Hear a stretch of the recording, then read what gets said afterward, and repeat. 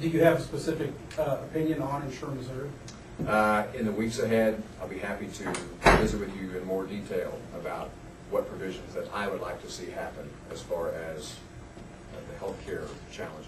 In the weeks ahead, we'll have a lot more specific proposals. One of the things that I want to do is to talk about a number of things as far as governmental reforms.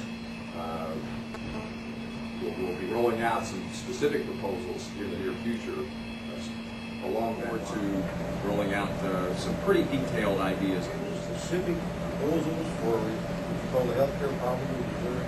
I think in the next weeks, especially, we've already started to put together a great bunch of experts in this particular. Again, we'll have a lot of policy initiatives in the weeks ahead. I know it's not specific right now, but it will become specific. Somewhere along the way, someone has suggested in the media that Matt and I are not friends. We are very close friends, and he has been a loyal supporter. Looking back, it was the best decision for the people of Missouri.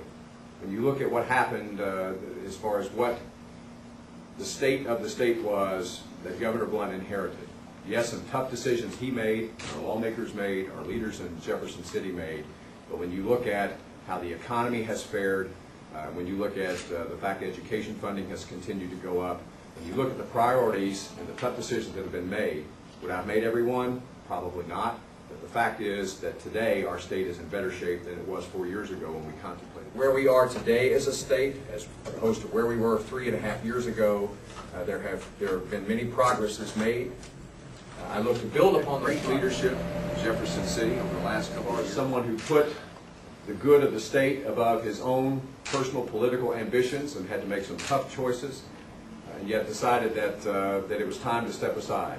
So once again, we're looking for someone who can lead us forward. The old adage, at least in Boy Scouts, is that you leave the campground in better shape than you found it. Governor Blunt has done that, along with with our Republican leaders.